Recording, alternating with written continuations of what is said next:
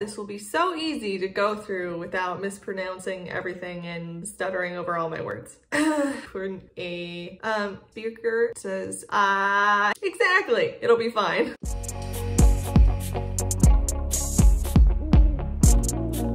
Hi, and welcome to my channel. My name is Rosica, and this is the Midnight Reader. Today, it is gloomy and rainy, and I'm going to be wrapping up all the books that I read in 2021. The very first booktube related video I ever watched was by Granger. It was her wrap-ups of all the books she'd read at the end of every year. I'm going to do something similar. I'm just going to read through all the books that I read. I'm not going to be able to talk about all of them because then we would be here for a million years. And at the end, I'm going to put in some reading statistics and stuff like that. There's probably going to be a costume change midway through the video and for the back half because I'm filming this in early December and I want credit for any books I read in the last couple weeks of December. I kind of have to get started on it now because I have to put in graphics for all the books. Please excuse the wardrobe and probably lighting change. So I have read, insert here, 106 books this year, which exceeded my reading goal of 100 books. I'm just gonna roll through them in the order that I read them. All right, here we go. First book, I'm Still Here, Black Dignity in a World Made for Whiteness by Austen Channing Brown. The Rhythm of War, the Stormlight Archive, book number 4 by Brandon Sanderson. Fabulous series. Dear Girls, Intimate Tales, Untold Secrets, and Advice for Living Your Best Life by Ali Wong. Friggin' hilarious. The Orchid Thief by Susan Orlean. Hated that book. The Rhythmatist by Brandon Sanderson. This is my favorite Sanderson. I'll die on this hill later. Convenience Store Woman by Sayaki Murata with Ginny Tapley Takamori as translator. Mitosis from the Reckoners, number 1.5 by Brandon Sanderson. Beach Read by Emily Henry, probably my favorite romance that I've ever read. Little Fires Everywhere by Celeste Ng. Lab Girl by Hope Yaren. Gathering Moss, A Natural and Cultural History of Mosses by Robin Wall Kimmerer. Really enjoyed that book. It made me stare at moss a lot.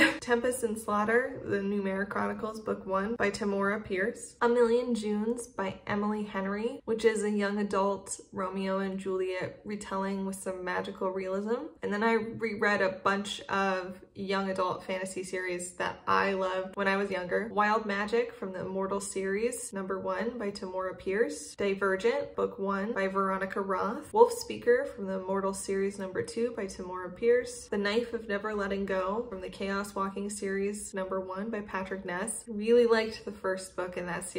Liked them less as they went on. I thought they had interesting concepts, but I got tired of the twists on twists. I just wanted it to end. I thought they had too many endings. Emperor Mage from the Mortal series, number 3 by Tamora Pierce. Run to the Finish, The Everyday Runner's Guide to Avoiding Injury, Ignoring the Clock, and Loving the Run by Amanda Brooks. This is my favorite sports book that I read this year. A Long Way Home by Saru Brierley with Larry Buttrose and Vickers Adam. The Ask and the Answer from the Chaos Walking series, number 2 by Patrick Ness. Ready Player 2 by Ernest Cline. The Realms of the Gods from the Immortal series, number 4 by Tamora Pierce.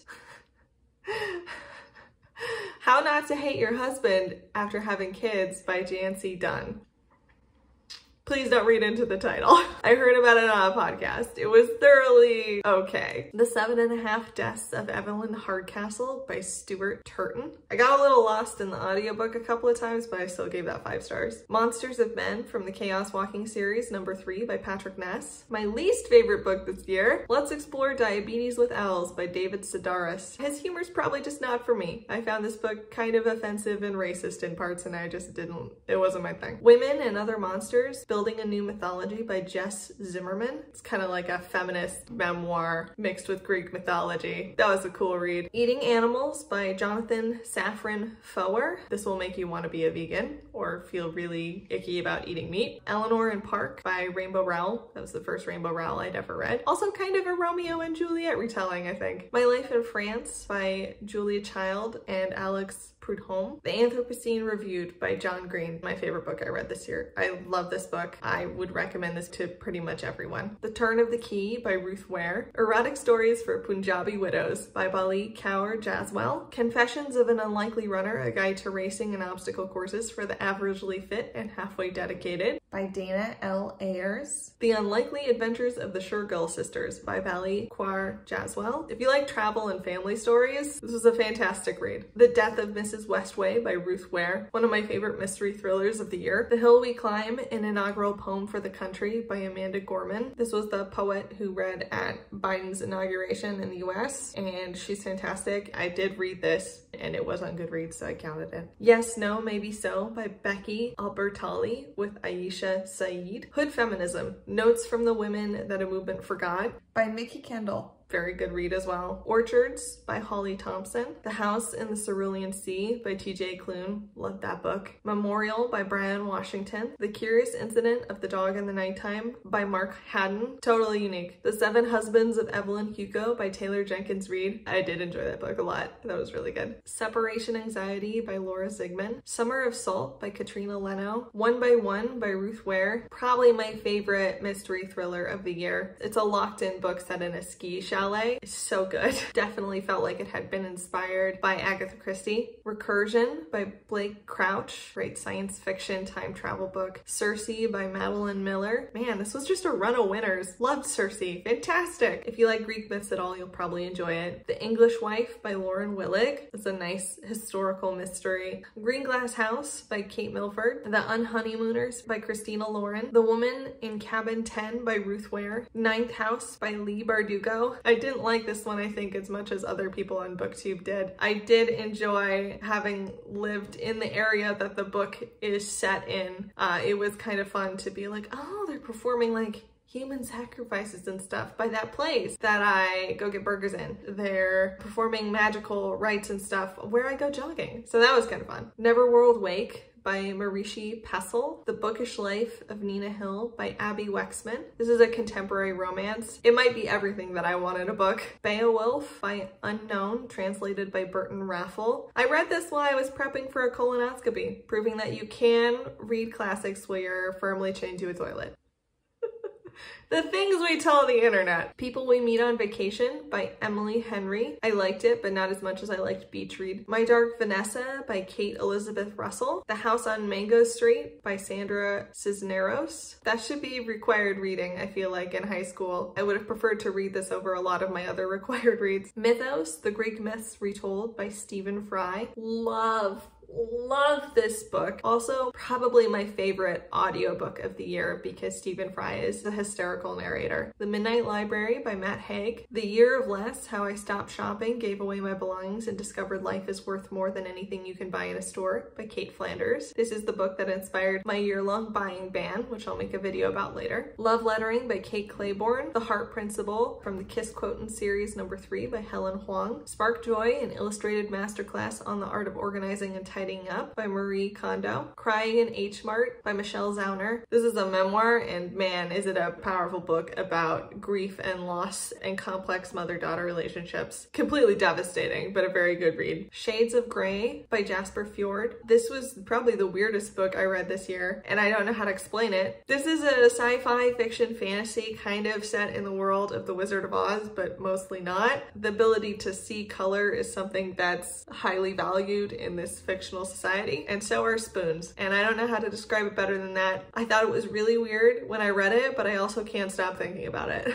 The Southern Book Club's Guide to Slaying Vampires by Grady Hendrix. Was really excited to read this, and I realized after reading it that I don't like body horror. The Honey Dauntless by Christina Lauren. Bringing Up Bebe, When American Mother Discovers the Wisdom of French Parenting by Pamela Druckerman with Abby Creighton. The Hunting Party by Lucy Foley. Eat a Peach by David Chang and Gabe Ula. Kitchen Confidential, Adventures in the Culinary Underbelly by Anthony Bourdain. Rock, Paper, Scissors by Alice Feeney. Coraline by Neil Gaiman. Arsenic and Adobo, Atita Rosie's Kitchen Mystery by Mia P. Manansala. It's an adorable cozy mystery. Josh and Hazel's Guide to Not Dating by Christina Lauren. Probably my favorite Christina Lauren that I've ever read. The Lost Apothecary by Sarah Penner. Over the Top, A Raw Journey to Self-Love by Jonathan Van Ness. The Grown Up by Gillian Flynn. This was right down there on like worst books I read this year. David Sedaris still takes it. The Ocean at the End of the Lane by Neil Gaiman. I didn't really like that book either. It kind of leans into horror too more than fantasy. That worked really well for me with Coraline, but I didn't like it in this book. Matilda by Roald Dahl, one of my favorite children's books of all time. Wishful Drinking by Carrie Fisher. Pumpkinheads by Rainbow Rowell with Faith Erin Hicks as illustrator, one of my favorite graphic novels that I've ever read, closely followed by my other favorite graphic novel I've ever read, which was Sheets by Brenna Thumler. The Inheritance Games by Jennifer Lynn Barnes. I would describe it way more as like a YA romance than a YA mystery, and I thought it was thoroughly okay. The Starless Sea by Erin Morgenstern. Loved that book. Fangirl by Rainbow Rowell, which is my favorite Rainbow Rowell that I've read so far. Major throwbacks to college. Gut, the inside story of our body's most underrated organ by Julia Enders, illustrated by Jill Enders. What I Talk About When I Talk About Running by Haruki Murakami with Philip Gabriel as translator. Future Home of the Living God by Louise Erdrich. One of the most original dystopia ideas I've ever read. Tiny Beautiful Things, Advice on Love and Life from Dear Sugar by Cheryl Strayed. Best book with the ugliest cover. Still Life, a Chief Inspector Armand Gamache novel, #1 by Louise Penny. Cozy Small Town Mystery. The Bell Jar by Sylvia Plath. I wish I had read this earlier. Anna Holidays by Christina Lauren. Under the Whispering Door by TJ Klune. I thought it was fantastic. I do think the blurb on the back is a little misleading, but if you want a comforting book about death and the afterlife, that's your book. Christmas in Alaska, an anthology by Debbie Macabre. I didn't rate this very highly, but I did give it to my grandmother, so we'll see what she thinks. Hercule Poirot's Christmas by Agatha Christie. Love all Agatha Christie. I would love to read all of them, and I have a long way to go. A Court of Thorns and Roses by Sarah J. Maas. A very horny book about fairies, and I'm into it. A Christmas Carol by Charles Dickens. Probably one of my favorite classics I've ever read. There's No Such Thing as Bad Weather, A Scandinavian Mom's Secrets for Raising Healthy, Resilient, and Confident Kids by Linda McGurk. Unwell Women by Eleanor Cleghorn. Sadie by Courtney Summers, which was a fantastic thriller audiobook and so good. And finishing 2021 with 6 of Crows by Leigh Bardugo. So I wanted some statistics on the books that I read this year, and I know that Storygraph actually does a fair amount of stats, but I just started using them in the last few months, so a lot of the books that I imported from my Goodreads were classified incorrectly, and I have too many to care. Plus there were some stats that I wanted which just flat out don't exist on Storygraph. So I made my own friggin' spreadsheet and I made my own graphs. And it was a lot of work and it took a lot of time, and my husband had to help me with coding things, so I accept no criticism on the non-aesthetic beauty of the graphs. So first I thought it would be interesting to look at some of the statistics on the authors of the books that I read. Even though I read 106 books this year, you'll notice that there are more authors listed because quite a few of the books that I read this year had multiple authors. I'm looking at you, Christina Lauren. I wanted to know how many books I read this year were by male versus female authors. And as you can see, 2021 was the year of the ladies, with a whopping 70% of the books that I read had female authors, 29 for men, and then there is a 1% sliver of unknown because technically Beowulf is by an unknown author. Next, over the past few years, I've kind of made a conscious effort to try to diversify my reading and read more books by authors who are people of color. So for the year 2021, of the 106 books I read this year, 82% were by white authors and 18% were by POC authors. I was initially sort of confused by this graphic because I was pretty sure that I had increased the amount of books that I had read by non-white authors. And then I remembered that math is a thing. And I had to remember math was a thing because I wasn't that good at math. So this is a graph of my reading in the year 2020, in which I only read 60 books, and 15 of them were by authors of color. So I came out with 25% of my authors being people of color and 75 being white authors. This year I read 106 books and increased the number of authors that were non-white from 15 to 19. But because I read so many more books by white authors, it actually decreased my percentage to 18. So that was kind of annoying, and I'm going to have to work on that next year. I thought it might be interesting to look at where I get my books from, so where my books are sourced. So as you can see, 86% of them are from the library, 11% were gifts or purchased, and 3% were from Audible. And the 3% should actually be in gifts or purchase because people buy me like 3-month subscriptions, which is a nice gift that I enjoy. Thanks, friends.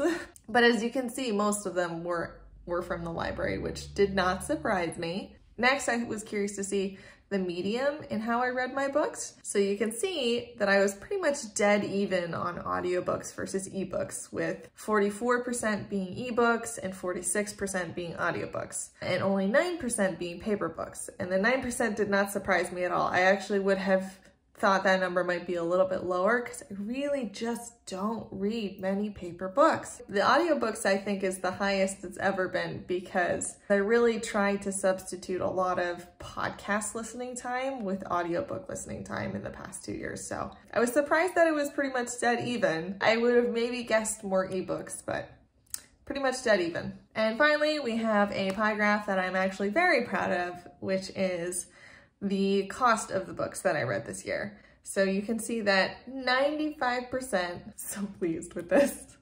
95% of the books that I read this year were free, and then only 5% were purchased. And I'm really happy with that number. Being able to obtain books for free that were not paper books made a huge difference in my ability to read more. I'm not really expecting that number to change very much, and I'd be okay if it went up a little bit. But I think I'd like to keep the amount of books that I read for free to be at least like 85% of the total books that I read. But I was really happy with this because cost of books was something that stopped me from reading voraciously for some time. So I thought I'd talk about some of my reading goals for the year of 2022. First off, I want to bump up the percentage of my non-white authors to 25%.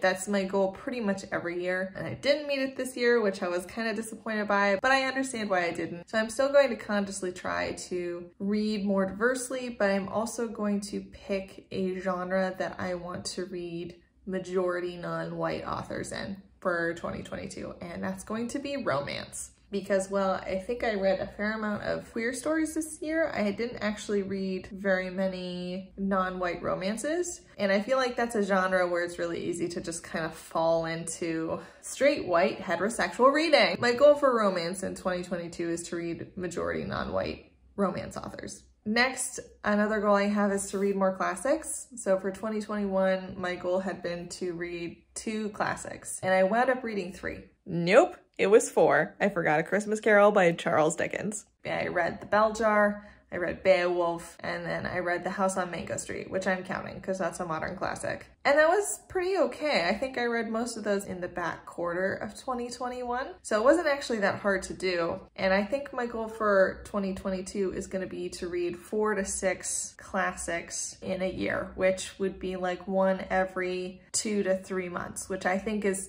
doable. Classics can be a little difficult for me. Like if they're really dry or kind of hard to get through, it can definitely like start reading slumps for me, or I just kind of grow steadily more allergic to reading the book.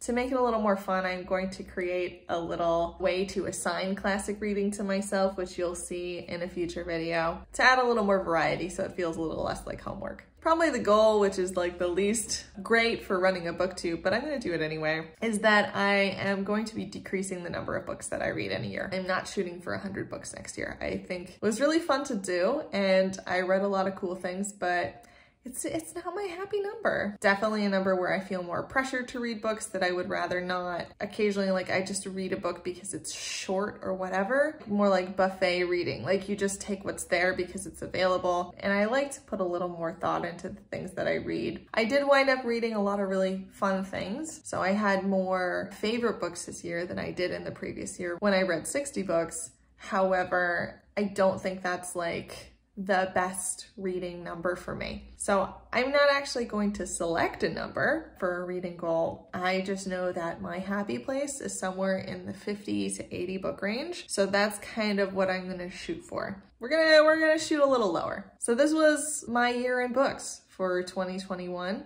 I hope you enjoyed it. These were the sort of videos that got me into watching BookTube, and I wanted to make my own. I will link Ruby Granger and her yearly wrap-ups down below. She was the first booktuber I think I ever saw, and then I dived into the world of BookTube, and here we are. But yes, I hope you also had a good reading year. Let me know if there was anything on my reading list that you thought was interesting. It's a wide and eclectic range that I read. If you like my content, please like and subscribe, and I will see you in 2022.